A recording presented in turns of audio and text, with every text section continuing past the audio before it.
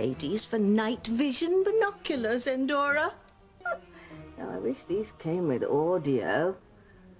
And I'd be able to hear every bloody word that Charity and Ivy are saying to each other.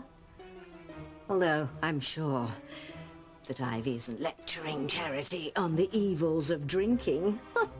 Our Miss Winthrop looks totally plastered.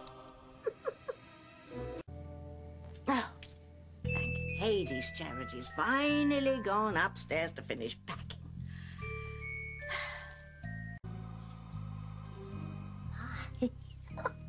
Ivy's getting blitzed. I wonder why. Maybe Sam's asked her to make a tomato soup cake. Lennox residence? Tabitha, it's me. Hey, I need to know if Charity's left town yet. Oh, not yet, but she's upstairs at Shea Bennett, packing the last of her things. Why? Because Miguel is on his way home to check on Maria. Oh, my devil, no. You have got to make sure that he does not see Charity before she leaves. Otherwise, he's gonna talk her into staying. Well, how am I supposed to do that? You're a witch. Think of something. But it's not...